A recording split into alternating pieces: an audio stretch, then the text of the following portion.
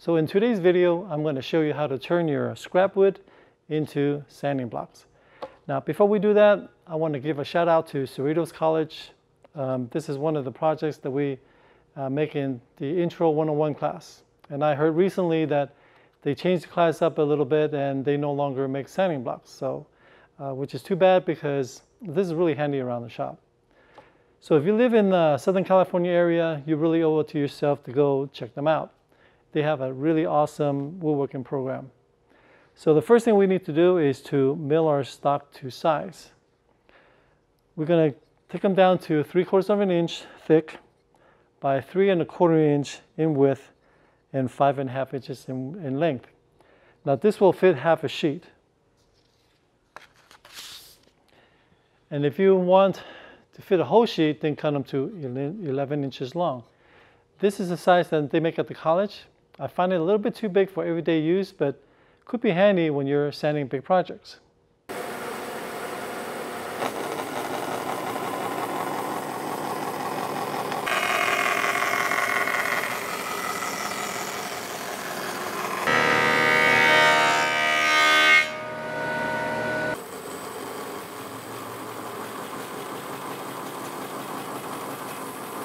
So I have my pieces milled to 3/4 inch thick.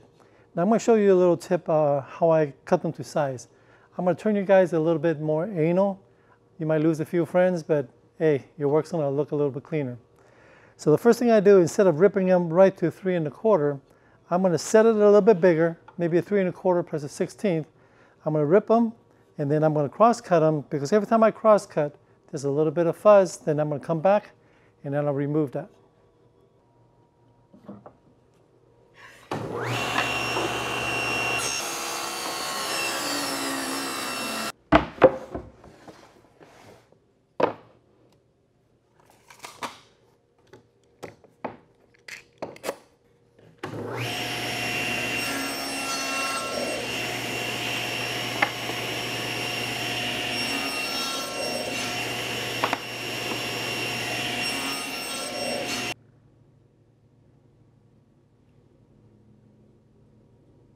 Now we're going to set the fence to 3 1/4 and trim off the fuzzes.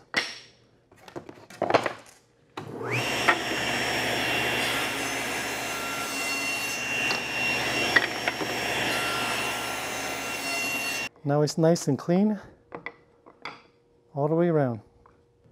So I'm going to be cutting my grooves on the table saw. I got my flat top tooth blade in there, so I'm going to run it through twice. I'm going to go once this way, and then I'm going to flip it 180 and then run it through again. This way my groove will be dead on center. So it's very important that all your stock will be exactly the same thickness. So if you're going to be running through the planer, hopefully all of them run through at the same time. So my blade is set to approximately 5/8 of an inch in height. I also marked out 1/4 inch in my blocks. That's where my groove is going to be. Now, when I set up, I notice that a lot of people, when they set up, they like to set the fence or the blade to this side of the line. Now I don't like to do that. The reason why is because when I'm cutting, and for any reason I come off the fence, I will be making my groove a little bit bigger. Now it's okay as woodworkers to fix problems or learn how to fix problems, but I think it's just as important as to prevent problems. So I'm going to set my fence on the blade on this side of the line, because when I'm cutting, and if it comes off the fence a little bit, well, I'm cutting on my waist side. Now I can run this thing through 100 times, and I would have 100 chances of getting it better and better and consistent in my width. If I have my blade on this side of my line, if I run it through 100 times, I have 100 chances of messing it up. Now I want my groove to be very consistent, because when I cut my wedges, I want all my wedges to fit in every single one of my blocks.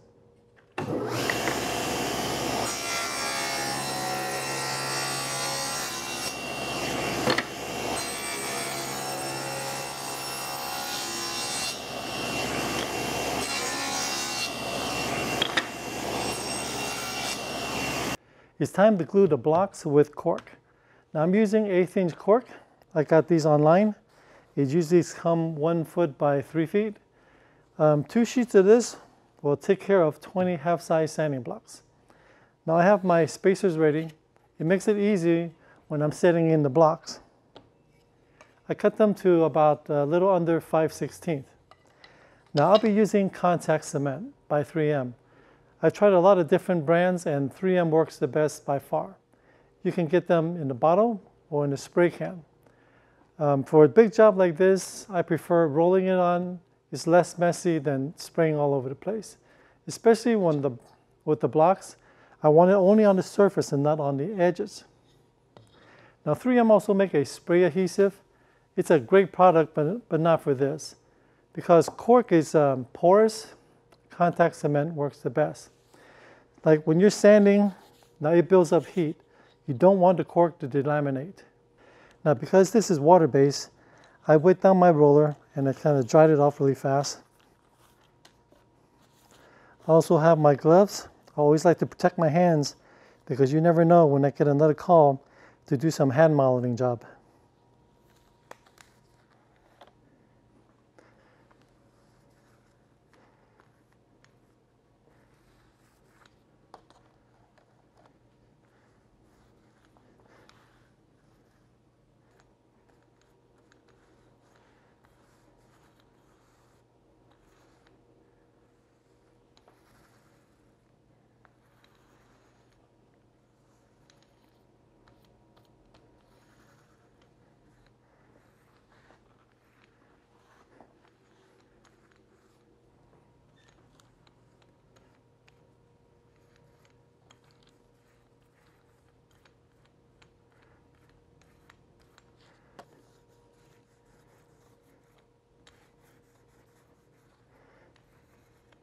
You got to be really generous with this.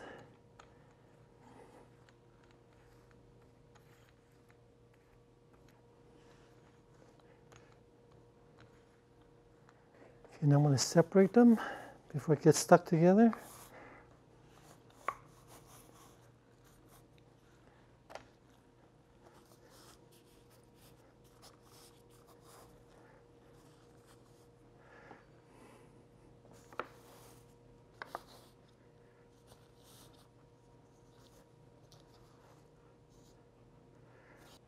Just like that. And I'm going to touch up each one.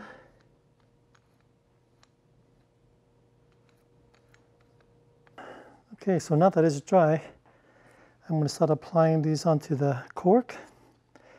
I'm going to start off maybe like 1/8 of an inch away from here. Set down. This will help me guide it.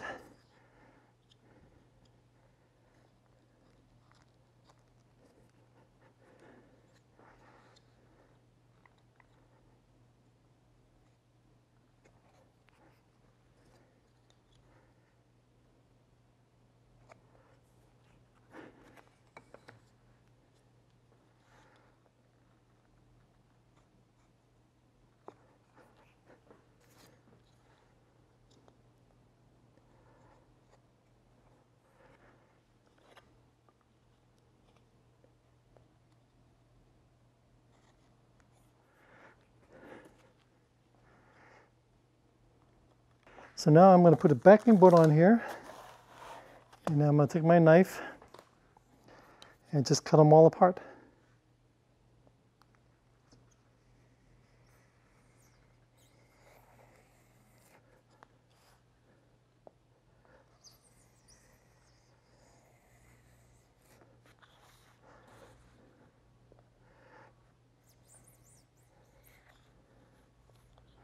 Now I would never take my knife and go right up to the edge and try to cut it clean, because cork is so brittle that no matter how sharp your knife is, it always leaves a little bit of a, there's a little bit of a, see here, it's not much, but again, I'm just being anal and I don't have too many friends. So I'm just going to barely touch it because I'm not going to worry about any kind of glue that's left over on the edge here.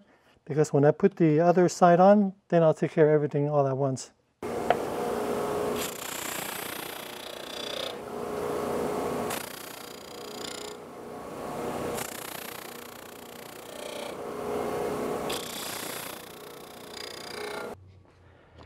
Okay, now that we have everything sanded, we're just going to repeat what we did the first time.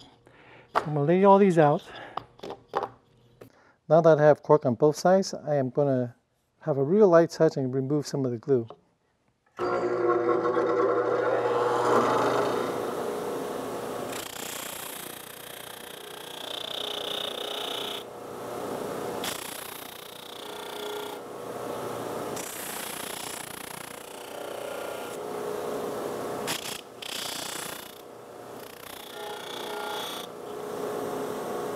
This one's okay. A little bit of glue here.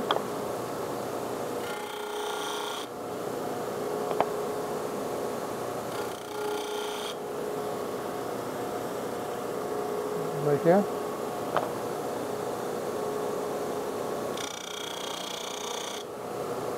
There you go. That doesn't take much.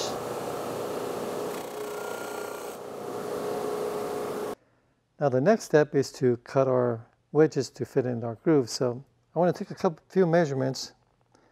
So this one here, 42.5, so 242.5. This one's 43. This one's 44. This one's 43. So it's pretty darn close. Okay, I'm only about thousandths of an inch away. So my target is going to be 243.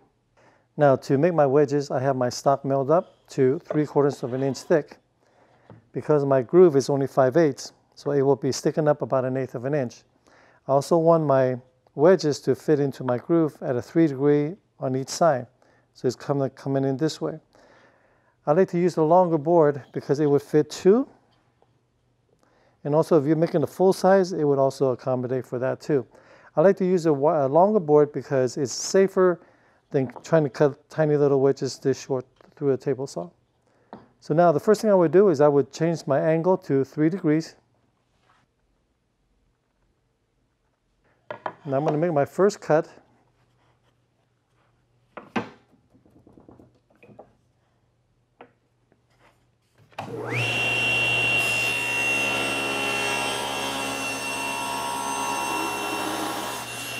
So I want to mark out where I want to cut. So I have my 3 degree tapering down this way. Now I want to taper it down this way. And then the bottom of the groove would be 5/8 from here to here. So I have my square set to 5/8. I'm going to make a little line here first. So from here, it has to be 1/4 of an inch. So let's set my ruler on here. So 1/4 of an inch would be right about here. I get this set at 3 degrees, and I'm going to draw my line approximately right here. Now I don't know if you can see that, but I put my blade right on the line, kind of leaving the pencil line a little bit, and then I can always sneak it in later. Well, let's make the first cut and see how it goes.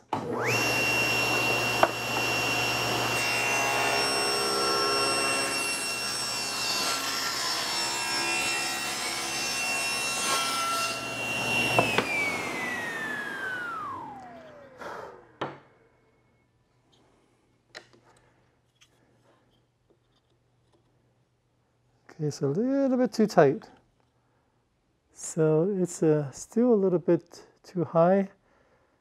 I need to lower it about 1/4 of an inch, so maybe I'll go tap it over 1/64 of an inch and see what happens.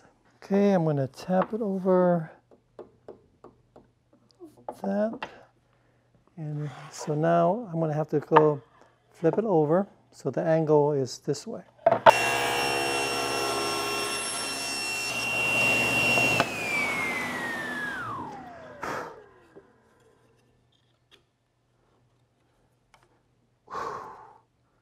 Just a hair more.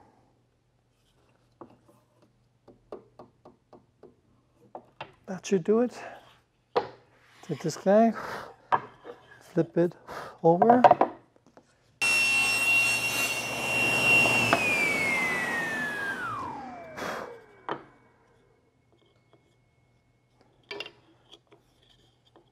Too loose, so bring it back just a hair. Like that.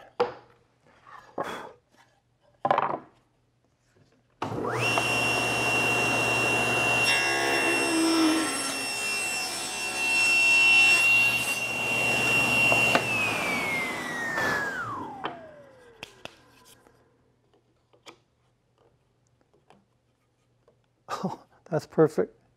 This is what I want. Now this is pretty much what I want. It just barely hits the bottom and it doesn't fall out. Nice and snug like this. Now I'm just going to cut the rest of them.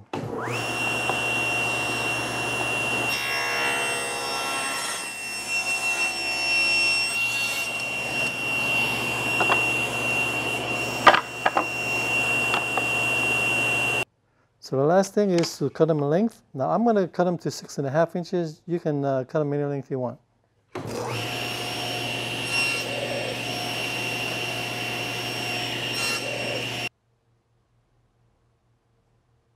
Now you can sand the wedge a little bit, give it a little bit of personality.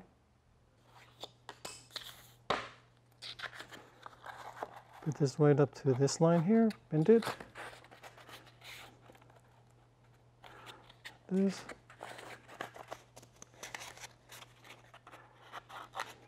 And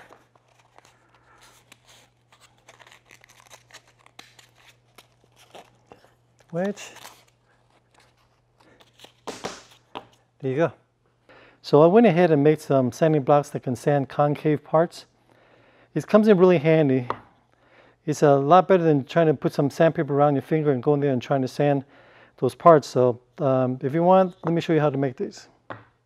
So the thickness of these material is really determined by the tooling that you have. So I have an 1/8 inch round over. So my thickness is 1/4 inch. And then this one's 3/16, so this is 3/8. Then I have a 1/4 inch round over, so this is 1/2 inch. And then I have 5/16, which is 5/8. And then 3/8, that would give me 3/4. And then I have a 7/16 inch bit, and then this will be 7/8. And it can just go on. First, I want to thank all the people who supported my channel by going to my website and purchasing my online class of the coffee table. It really helps with the cost of this studio. I sincerely appreciate that. I want to put out more videos on YouTube, but I do have bills to pay. So if you want to support my channel, at least hit the like button and subscribe. I know this is a simple project video, but I still hope you got something out of it. So take care, and I'll see you in the next video.